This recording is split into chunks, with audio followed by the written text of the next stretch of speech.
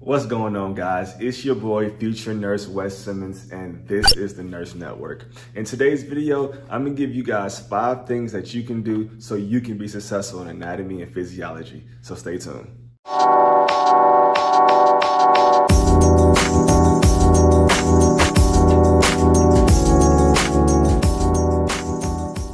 So before we get into today's video, I just want to remind you guys to go ahead and subscribe to the channel.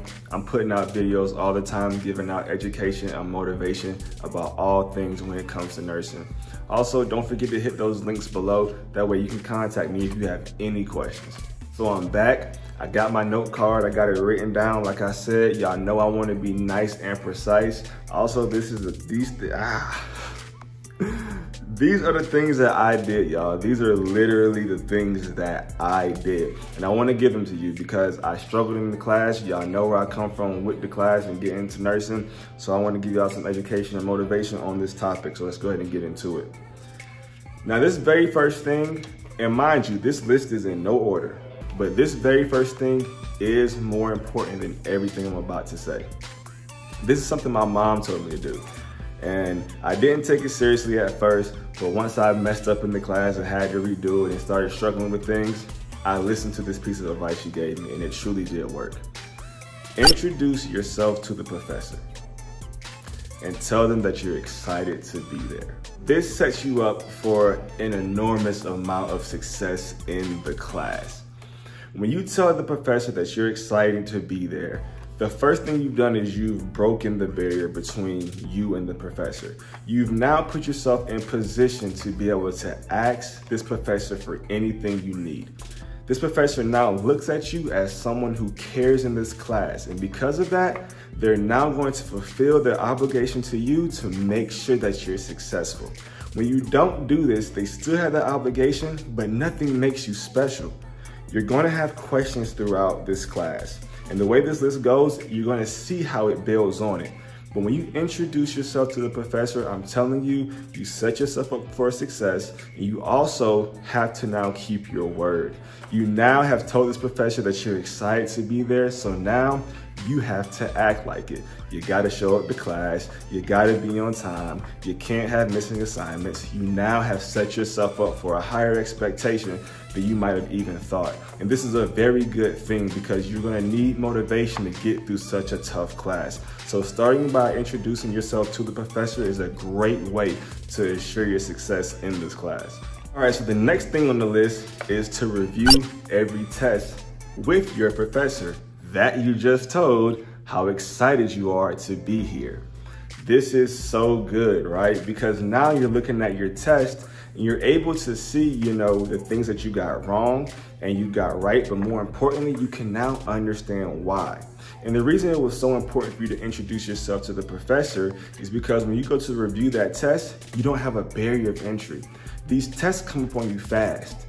So you need to feel comfortable with going to your professor to go ahead and get this test reviewed in their office hours. It's out the way. You know I'm excited to be here. You know I want to be here. Okay, so once you ask for that meeting, they're going to be on it and you're going to have first dibs at that test review, meaning you're going to have more time to review for the next test than all the other students. What a great way to get ahead. This is something that I did and I highly advise you do the same thing. So quick recap, right? The first 2 things I told you to do is to introduce yourself to the professor. And the second thing I said is to review every test. So here's number 3 on the list. I want you to record every lecture. We live in the day and age where we all have a great, nice $500,000 smartphone or however much this thing costs, right? We have these nice, good smartphones. You don't need to be on your phone in class anyway. So go ahead and let that thing go to work for you by putting it up in the front of the classroom and you recording every word that that professor says. By recording these lectures, you're now going to be able to put yourself in lab or in class, my fault, whenever you want. Now, when you leave class on your way home, you can listen to the lecture. Before you fall asleep, you can listen to the lecture. Maybe on your break at work. These are all things that I did. By being able to have that lecture on demand, word for word, when it came time for me to take the test, I knew it forward and backward because I had listened to it all the time. You don't have to go as crazy as I did, but I didn't do one of those things. I did all of those things. That thing was playing all the time, but it was very important that I did that because it led to my success. Another thing that reviewing the lecture does, recording the lecture does, is it helps you when you go to review those tests. A lot of times, these questions that we get, we all feel like, you didn't even talk about that, or you said it would be this and now it's that. Well, guess what? You've recorded your proof.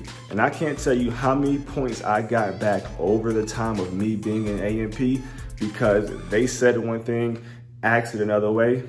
They had no choice. I had proof and they gave me those points back. So we've introduced ourselves to the professor. We review every test.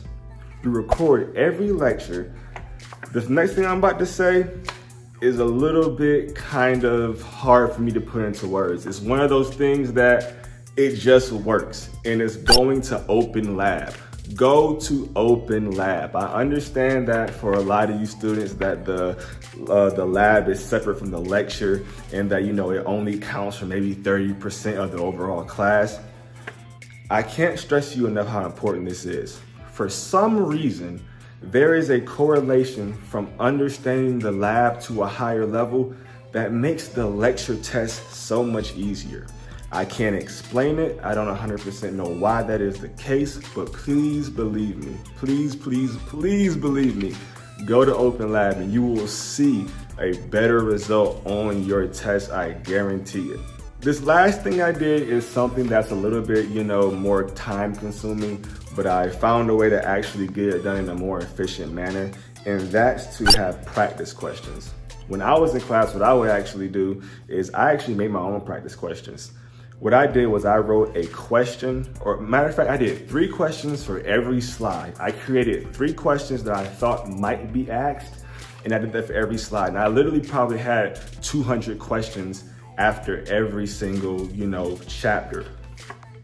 And so when I went into that test, I had written up, an enormous amount of questions. I honestly couldn't tell you how many, but I created my own practice questions. What I now know is that those practice questions are already online. So go ahead and find you a good database that provides great practice questions and do these practice questions, because the best way to actually be able to do good on a test is doing a test. You can't look at information and study all the time and think that that's going to be the way you're going to be successful. You have to do these practice questions. You have to test yourself before the test. So let's do a quick recap. I want you guys to make sure you got this. 1, introduce yourself to the professor. 2, review every test with the professor. 3, record every lecture. 4, attend Open Lab. And 5, either create or find some online practice questions. Guys, these are all things that I did. I didn't do them the first time around, and I did not do well in the class. I did these things and I did well. Until next time, this is the Nurse Network, and you are amazing.